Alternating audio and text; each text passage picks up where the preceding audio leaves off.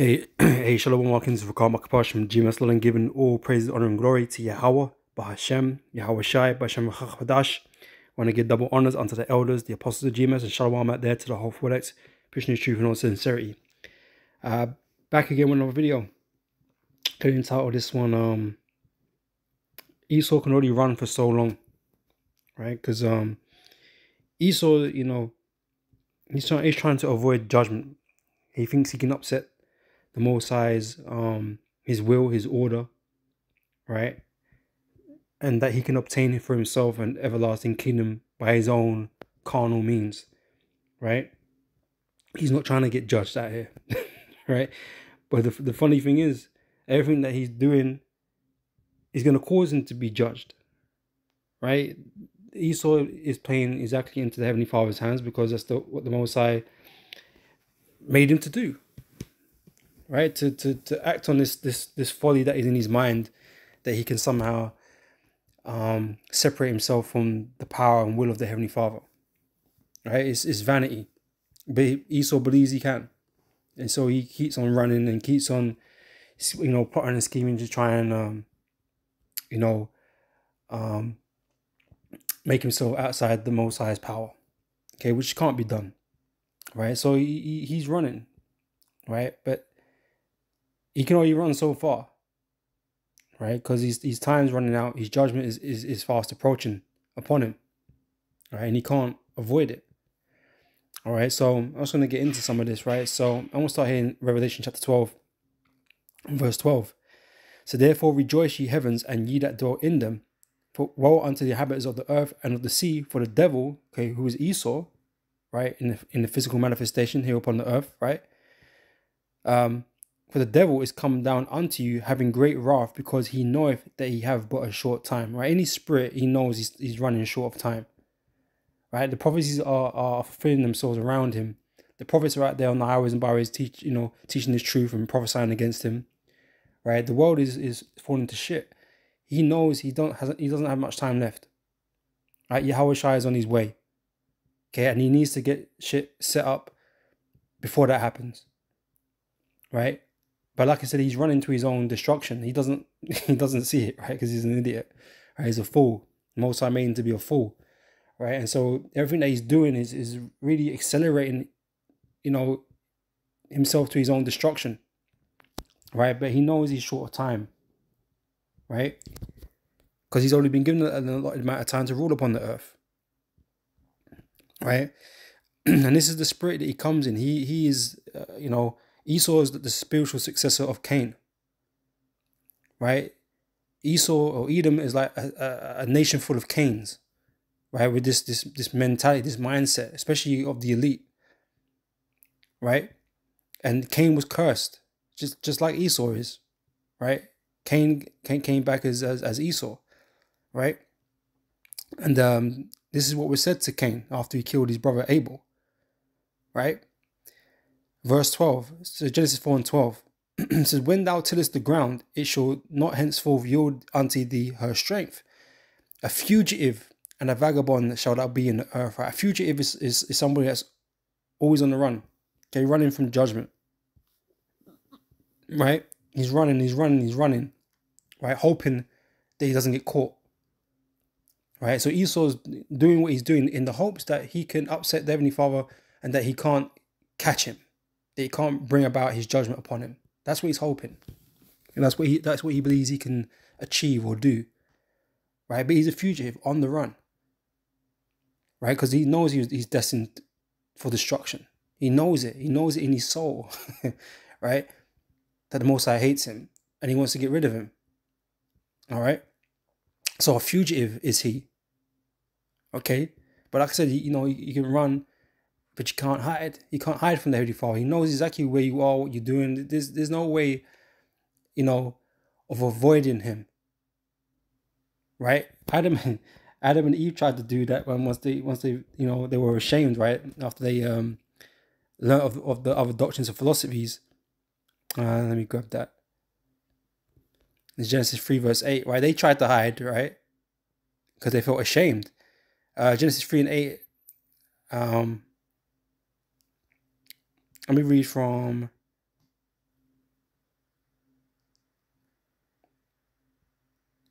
maybe from 7, right? So, and the eyes of them both, who's Adam and Eve, right, were opened, and they knew that they were naked, right? So they become ashamed because they knew they did what they wasn't supposed to do. Okay, which was to basically, take in these other philosophies that were around them from these other people, right? And they sewed fig leaves together and made themselves aprons. And they heard the voice of the Lord God walking in the garden in the cool of the day. And Adam and his wife hid themselves, right? So they hid from the presence of the Lord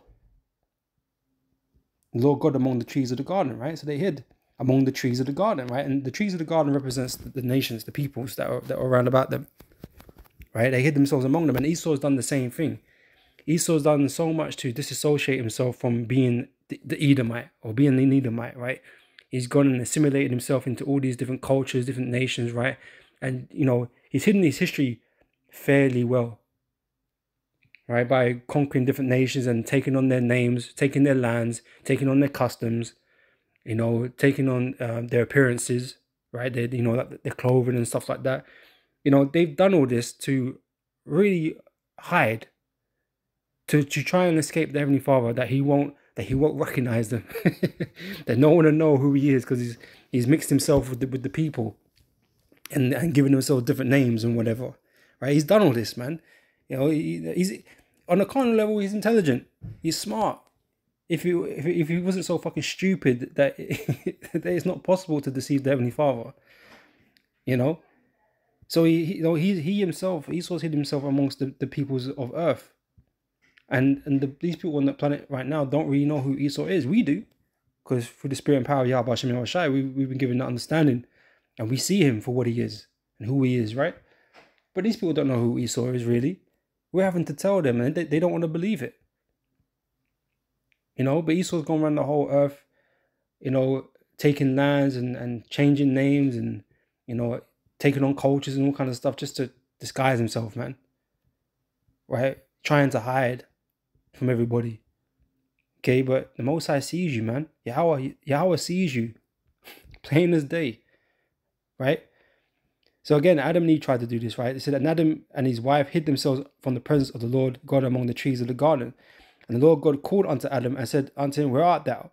And he said, I heard thy voice in the garden, and I was afraid, and because I was naked and hid myself, right? The Most High called them out. That's how, where are you? And then they had to come out, man. You can't hide from the Heavenly Father. The Heavenly Father's eyes is everywhere. Like the Most High knows. He asked the question, but he knew where he was.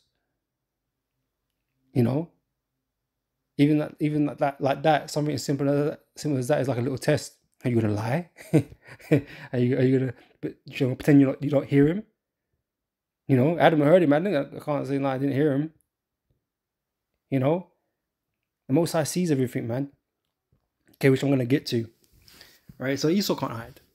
Esau can't run. He can't hide.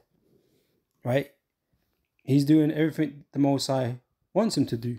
Right, because this is his part of his will. This is part of Esau's lot to fulfill, to end up being destroyed for being the wicked. All right. I don't think I added this to that actually. Let me find that. Him roulette, I think. Oh, 20.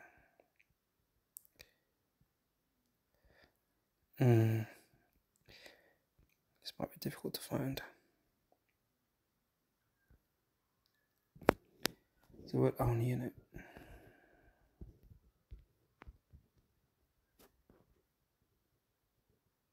No.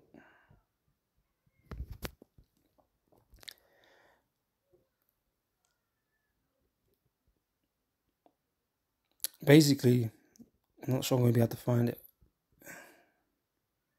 Basically, the Most High is letting him. Okay, the Most High is the one that letting him do the things that he's doing. Right? I wouldn't like to see it.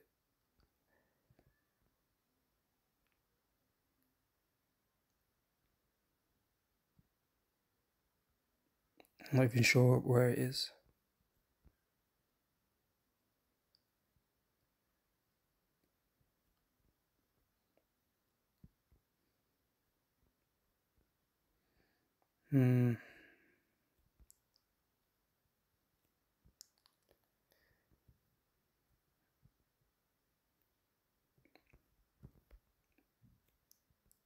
Don't seem to be able to find it.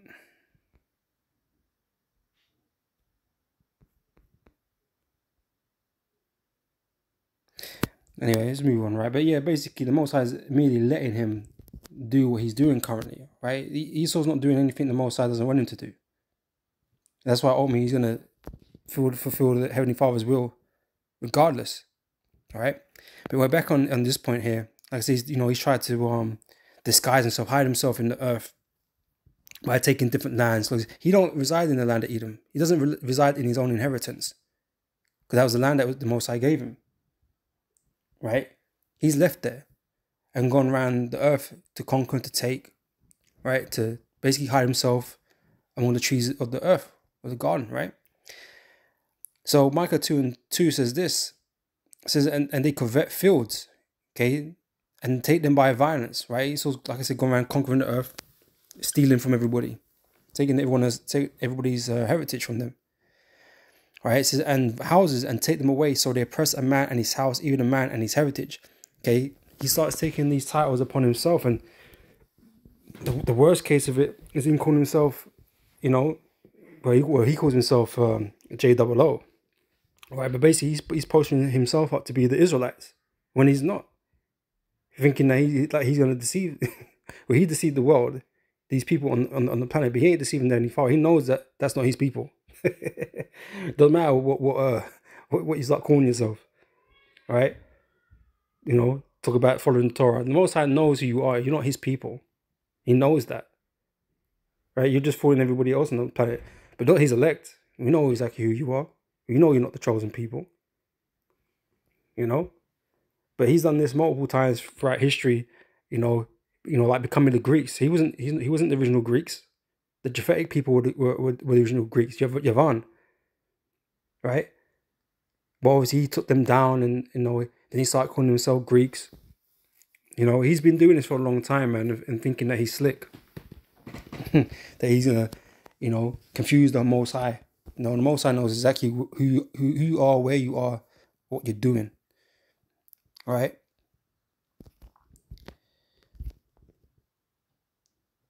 This is Habakkuk chapter 2, verse 5. It says, yea, also, because he transgresseth by wine, he is a proud man, neither keepeth at home. Right. So like I mentioned, he doesn't dwell in his land, where you can say, oh, that's where the Edomites live. No, he's not there no more. He all over the earth. He spread himself out in the four quarters of the earth, man. Acting like he owns the planet, like he owns all these lands. He's a South African. He's in Africa. He's in Australia. He in Britain. He in America. He in South America. All these fucking places, man. But he don't originate from none of these places. So what the fuck's he doing there? Hiding, right? And like I said, he will deny that he's an Edomite to the death. And most people don't even know the Edomites. You know what I mean? So it's like, what are you talking about? No, I'm American. No, you're an Edomite. But he's kind of made that name kind of be erased from the earth almost. Like the original names of these nations, he's kind of made them disappear in a way. Only few nations got kind of like you might see them address themselves with their ancient biblical names. Most of them are gone though, right? But the Most High made these people, and then they can't change who they are. No matter what fucking term they put upon themselves, or whatever name, they are who they are. They are who the Most High made them to be. So these nations, these biblical nations haven't gone away. They're here. They're here. Okay, and they all got their own allotted destinies and fates assigned to them. Right? Esau just he had luck. he drew the short straw, So yeah, also because he transgressed by wine, he is a proud man, neither keepeth at home, who enlargeth his desire as hell, and is as death, and cannot be satisfied, but gathereth unto him all nations, and heapeth unto him all people. Right? So like I say, he covers himself around all these different nations, man, thinking that he's hiding himself. And not only does he want to rule over all these people, but in the way he he assimilates amongst them, especially when gaining power over these nations. That's what he does. You know, he gets up into these higher places. He marries into prominent families and whatever. You know, that's how he's become the kings and queens of Europe, by marrying into noble families. You know, women that women that that was sitting on the throne and needed a husband. The man slide up there and get into power. That's how they got the British throne. You know, and most likely the other ones. You know, so that's what they've done.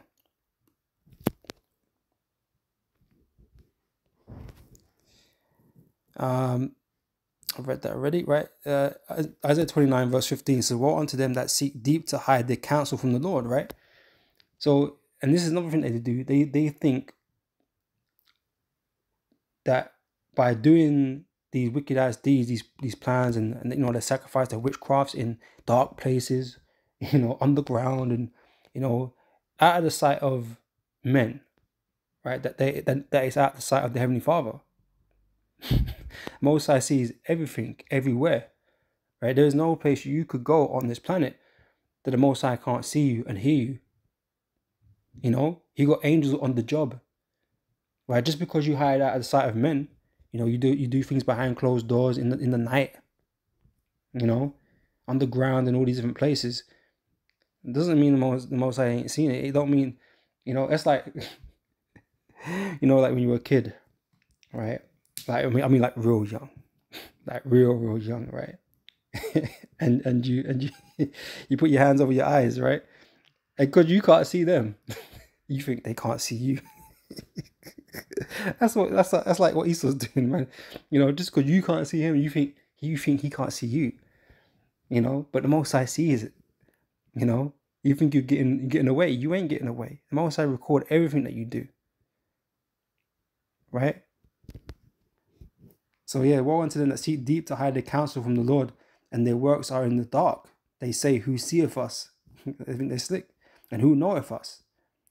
Right? Surely your turning of things upside down shall be esteemed as the potter's clay. For shall the work say of him that made it, he made me not? Or shall the thing framed say of him that framed it, he had no understanding? All right, so the Most High sees everything, man.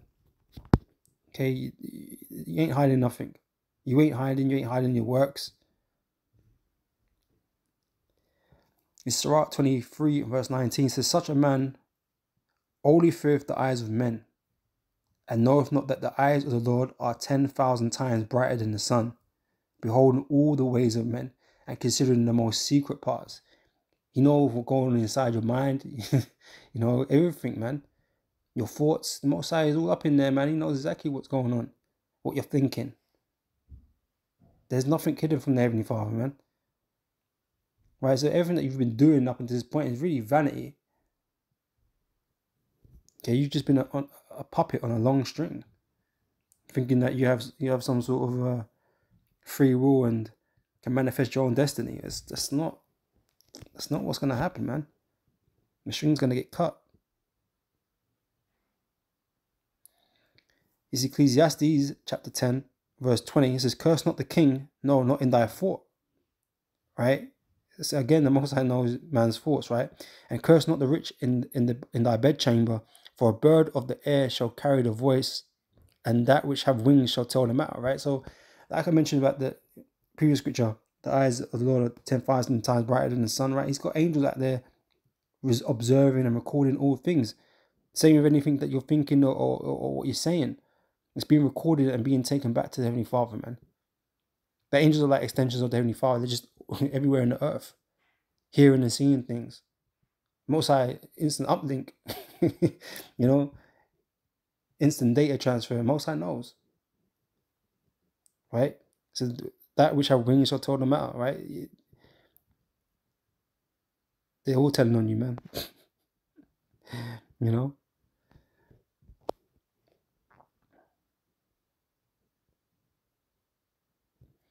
This is Ezekiel 35 verse 12 says, and thou shalt know that I am the Lord, Yahweh, and that I have heard all thy blasphemies, right? So the Most High has heard them all, right? He's heard it all, right?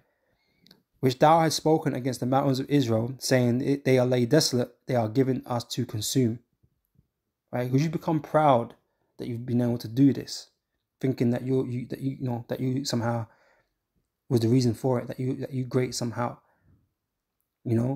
or that Satan is working so well with you that you think you can upset the most high's will. So he's heard your boasting, he's heard all your foul speech, and he's witnessed all the depravity that of all the acts how you treated us, man, while you've had us in captivity. All right, so he goes on to say, verse 13, thus with your mouth you have boasted against me. Right, boasting against his children is like boasting against the Heavenly Father. Right, so and have multiplied your words against me. I have heard them. Okay, the Most High has heard them. Thus says the Lord God Yahweh, when the whole earth rejoices, I will make thee desolate. And thou, as thou didst rejoice at the inheritance of the house of Israel, because it was desolate, so will I do unto thee. Thou shalt be desolate, O Mount Seir, and all I do me, even all of it, and they shall know that I am the Lord. All right, so that's what the Most High got ready and waiting for you. Right, you can't say that you didn't say or didn't do or didn't think all these things that you've done.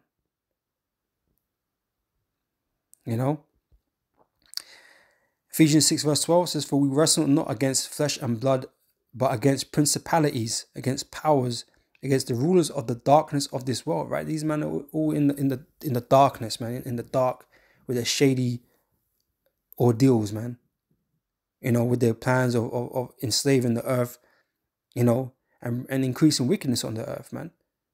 They're all in the dark doing this. But what you do in the dark, man, the Most High sees very clearly. This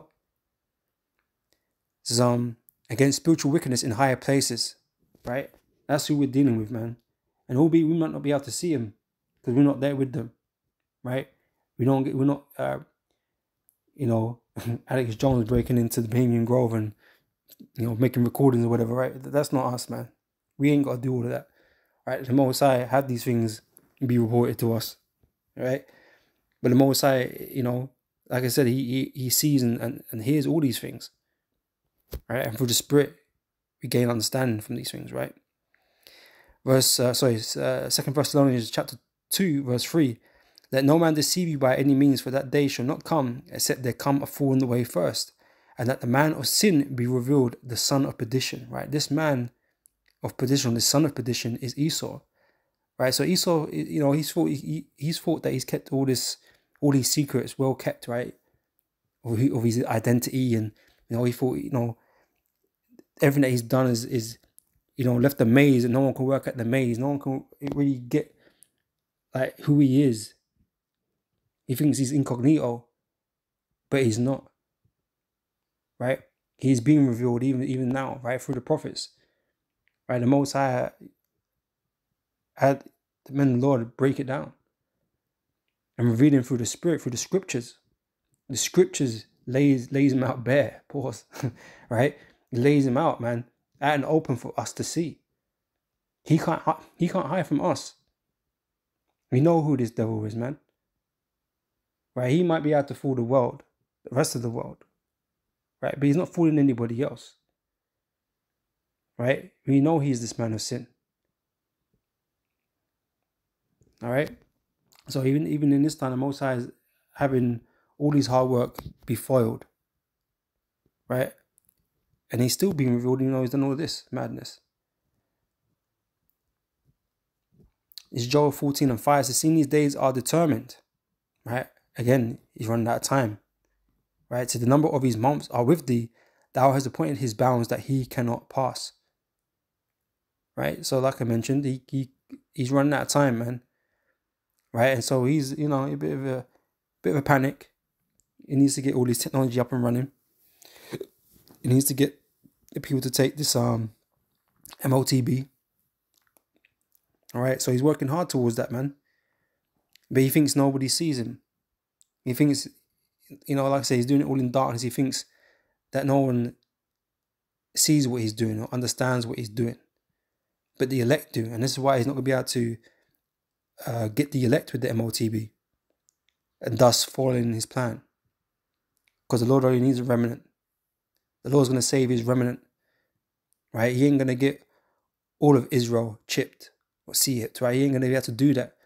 And so the remnant are going to be preserved because the Most High is working with them, right? And ultimately this is going to follow his plan. You know, and Yahweh Shai is going to come and take this kingdom away from him.